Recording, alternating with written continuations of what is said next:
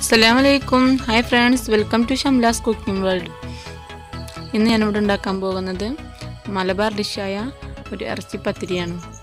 ചട്ടിപ്പത്തിരി എന്നും ഇറച്ചിപ്പത്തിരി എന്നും അടുക്കുപത്തിരി എന്നൊക്കെ ഇതിന് പേര് വിളിക്കും. അതിനുവേണ്ടി ഞാനിവിടെ എടുത്തിരിക്കുന്ന ഇൻഗ്രീഡിയൻസ് എന്തെല്ലാം എന്ന് നോക്കാം.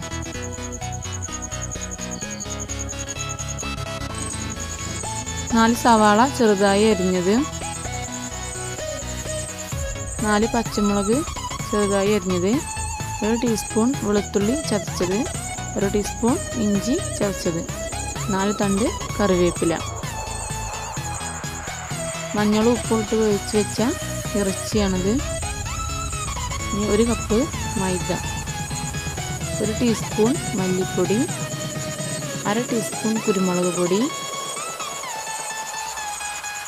1 ടീസ്പൂൺ ഗരം മസാല, 1/2 ടീസ്പൂൺ മഞ്ഞൾപ്പൊടി. ഈ 3 മുട്ട വേണം. അത് നമുക്ക് 1/2 ടീസ്പൂൺ കുരുമുളക് പൊടി ഇട്ട് നന്നായി കലക്കി വെക്കാം. ആവശ്യത്തിന് വെളിച്ചെണ്ണ, നെയ്യ് ആവശ്യത്തിന്. ഈ ഇറച്ചി നമുക്കൊന്ന് പൊടിച്ചെടുക്കണം. ഞാൻ പൊടിച്ചെടുത്ത ഇറച്ചിയാണിത്. നമുക്ക് ഈ മൈദ ഒന്ന് കുഴച്ചെടുക്കണം. ഒരു ബൗളിലേക്ക് മൈദ ഇട്ട് കൊടുക്കാം. ഇതിലേക്ക് 1/2 ടീസ്പൂൺ ഉപ്പ് ചേർത്ത് കൊടുക്കാം. നന്നായി ഇളക്കിയ ശേഷം നമുക്കിതിലോട്ട് ചൂടുവെള്ളം ഒഴിച്ചു കൊടുക്കണം.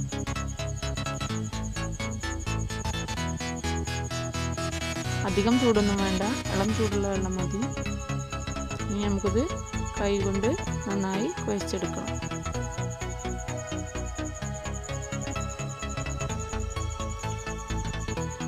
കുഴച്ചെടുത്തിട്ടുണ്ട്. ഇനി നമുക്ക് ഫില്ലിങ്സ് റെഡിയാക്കാൻ വേണ്ടിയിട്ട് പോവാം. ഇതിനു വേണ്ടി ചട്ടിയിലോട്ട് എണ്ണ ഒഴിച്ചു. എണ്ണ ചൂടായി വരുമ്പോൾ നമുക്ക് ഇഞ്ചി വെളുത്തുള്ളി ചതച്ചത് ചേർത്ത് കൊടുക്കണം. ചെറുതായിട്ടൊന്ന് മൂത്ത് വരുവോളം ഒന്ന് ഇളക്കി കൊടുക്കണം.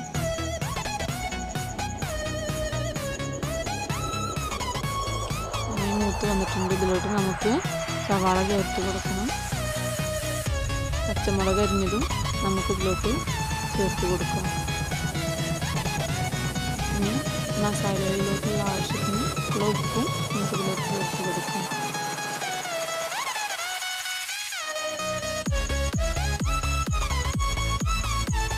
നന്നായി ഇളക്കുക. ഉള്ളിയൊക്കെ വാടി വന്നിട്ടുണ്ട്.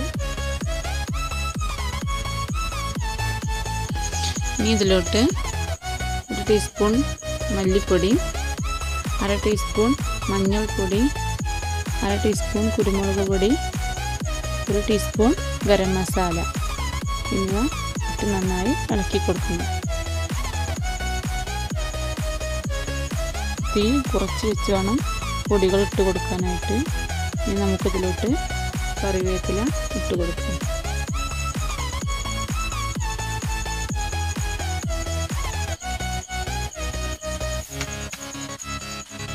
നമുക്കിതിലോട്ട് ഇറച്ചി ഇട്ട് കൊടുക്കാം.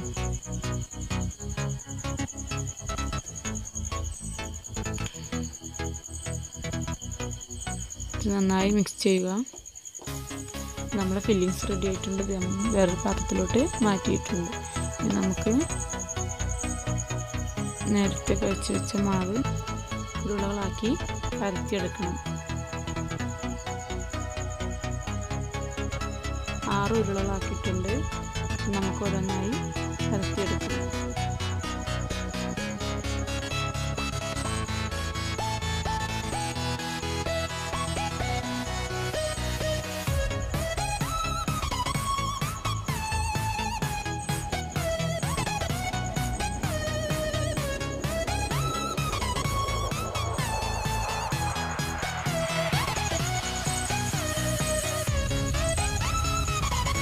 എല്ലാതും ഇതുപോലെ നമുക്ക് പരത്തിയെടുക്കണം.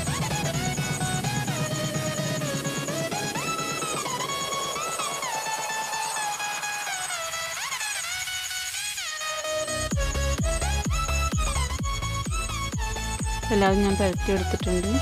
നമുക്കിതൊന്ന് ചൂടാക്കി എടുക്കണം. അതിന് വേണ്ടി ഒരു പാൻ വെച്ചിട്ടുണ്ട്. അധികമൊന്നും ഇടണ്ട, വേഗം ഒന്ന് തിരിച്ചിട്ട് എടുക്കാവുന്നതാണ്.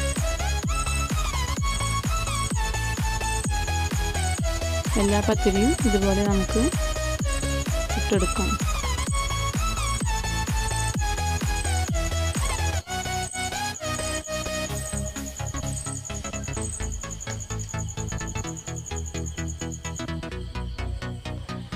ഇനി നമുക്ക് ഒരു പാൻ വെച്ച് അതിലോട്ട് 1 ടീസ്പൂൺ നെയ്യ് ഒഴിച്ച് കൊടുക്കാം. അതിലേക്ക് ഒരു പത്തിരി എടുത്ത് അത് നമുക്ക് മുട്ടയിൽ മുക്കണം. ഇതുപോലെ ചെയ്യുക.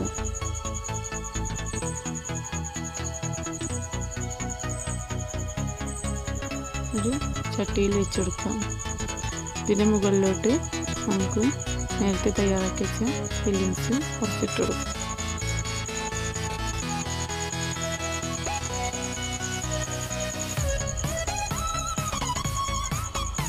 ഇതിന് മുകളിലായിട്ട് ഇനി അടുത്ത ലെയർ വെക്കാം.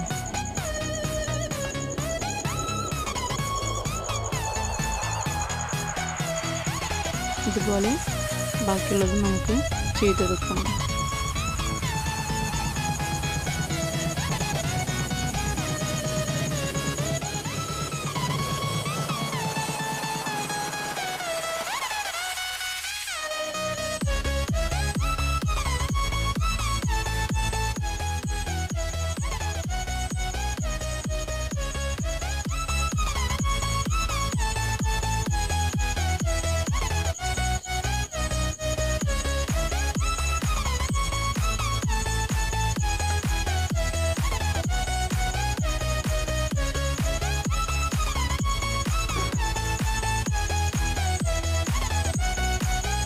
നമ്മൾ ലാസ്റ്റ് ലെയർ വെക്കണം.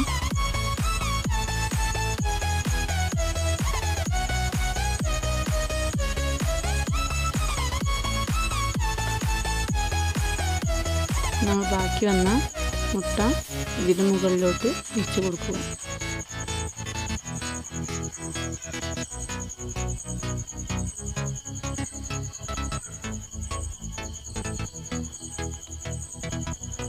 ഇനി നമുക്കിതൊരു 10 മിനിറ്റ് അടച്ച് വെച്ച് വേവിക്കണം. തീ സിമ്മിലിട്ട് വെക്കണം.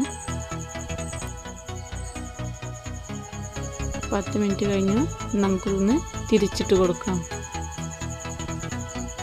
ഇനി നമുക്ക് ഒരു 10 മിനിറ്റ് ഒന്നും കൂടി അടച്ച് വെക്കാം.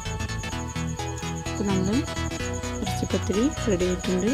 നമുക്ക് വേറൊരു പാത്രത്തിലോട്ട് മാറ്റാം. നമുക്ക് കട്ട് ചെയ്തെടുക്കണം.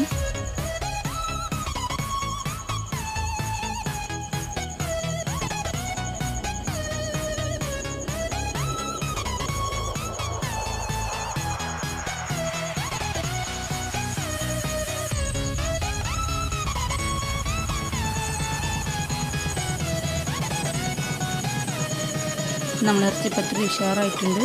ലെയറൊക്കെ ഉണ്ടല്ലോ. ഇതുപോലെ എല്ലാവരും ട്രൈ ചെയ്ത് നോക്കണം. എല്ലാവർക്കും ഇഷ്ടപ്പെടുമെന്ന് വിചാരിക്കുന്നു. ഇഷ്ടപ്പെട്ടാൽ ലൈക്ക് ചെയ്യുക, സബ്സ്ക്രൈബ് ചെയ്യുക. ഇതിൽ നല്ലൊരു വീഡിയോയുമായി ഞാൻ വീണ്ടും വരുമ്പോഴേക്കും ബൈ.